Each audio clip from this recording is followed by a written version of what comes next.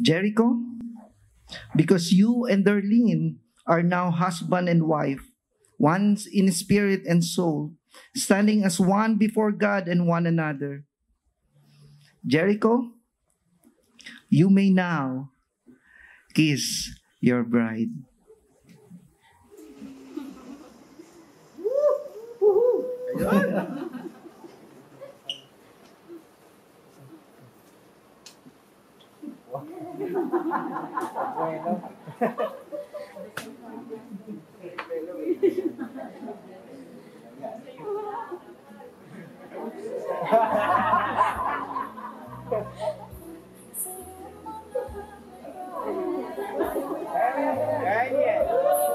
Check naman natin si Eko. Jericho.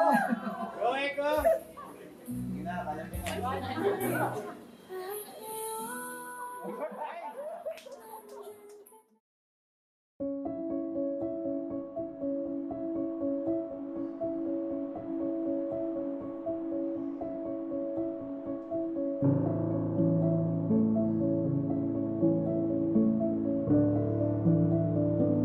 Jericho and Darlene, student pa lang sila sa PUP, very passionate individually, no, in the ministry as they continue to help others also, yung mga students sa PUP. Si Jericho, ang tawag namin sa kanya, Echo. Very passionate, jolly, di ba? Talagang yung smile ni Echo talagang nakakahawa. And then si Darlene naman po, very talented and anointed worship leader. Naalala ko lang before, ang iniisip lang natin makagraduate or paano natin ipo-pull out yung youth service. Pero ngayon, Echo and Darlene, you pulled out a great wedding today. And not just a great wedding, but I believe that this is not just a glorious wedding, but you guys will have a glorious marriage. Salamat lang sa friendship, no, na beyond pa sa college days natin. And I'm sure na beyond pa to sa pagiging buhay mag-asawa natin. Kagaya nga nung sinabi ko dun sa parang Zoom natin, na lahat ng tao dito is mahal kayo. Okay? Remember that always. Here we are, after our waiting season. I'm now holding your hand. Ako na, di ba? Ako na rin. Na lagi akong makikinig sa mga kwento at handash mo sa life. To do my best to provide for you and your family by the grace of God. Sasamahan kitang tapusin ang bawat episode ng Running Man. Here we are after our waiting season. I am now holding your hand in front of God and in front of our family, in front of the people we love. And I want to thank God for that. Mahal. A success story ang title. Kasi from kuya to mahal, ngayon asawa ko na. Legit, iba talaga si Lord. From this day forward, I promise na sasamahan na kitang tapusin yung episode ng Running Man. Kiligin kay Song Jung Jung, kung sino man yon. Magramen at magsamgyupsal kasama mo.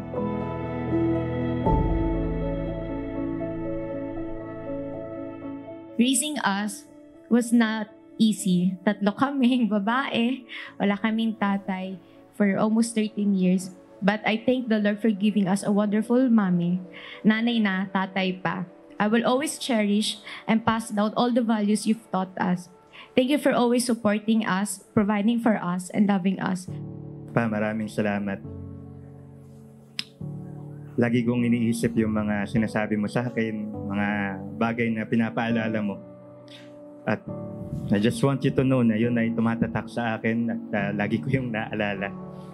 Minsan kahit nakikita mo hindi or parang wala, but know in your heart that lahat ng mga tinuturo mo sa akin ay sinasa puso at isinasa buhay ko.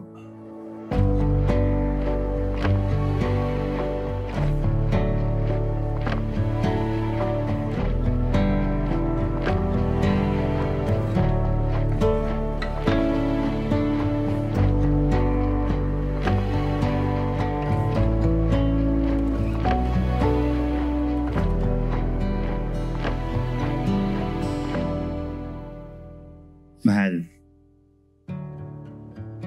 I'd like you to know na Talagang napakaganda mo. Your beauty in the inside reflects in your outward appearance. I thank God for giving me a woman more than I want, but also the kind of woman that I need. Nagtatanong, bakit mahirap sumabay sa agos ng iyong mundo? Maraming salamat dahil pinakita mo sa akin kung paano mahalin ng isang asawa.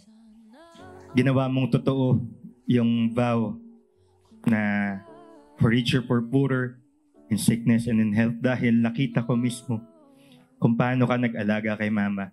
Sabihin sa akin lahat ng lihim mo, iingatan ko, ibalin sa akin ang problema mo, kakayanin ko.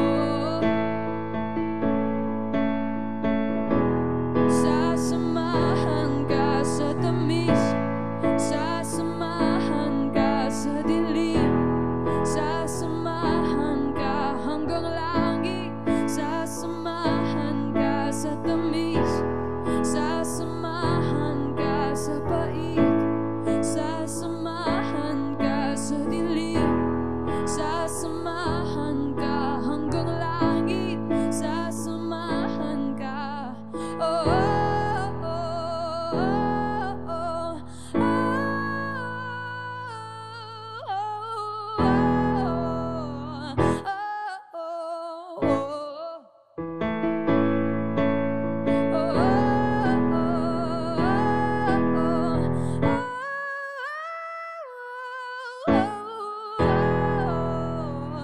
Remembering the verse that God gave to me nung hindi ka pa nagle-lay down, which is 1 John chapter 4, verse 18. There is no fear in love, but perfect love casts out fear. So excited ako for this new season, for I know that the Lord will always be with us. I love you, Jek. I love you, asawa ko. Ibaling sa akin ang problema mo. Bilang pangwakas, aking pinakamamahal, nais kong ipaalam sa iyo na ikaw ay pipiliin kong mahalin sa bawat umaga, sa bawat pagmulat ng aking mga mata. I will love you forever. I love you. Mahal na mahal kita.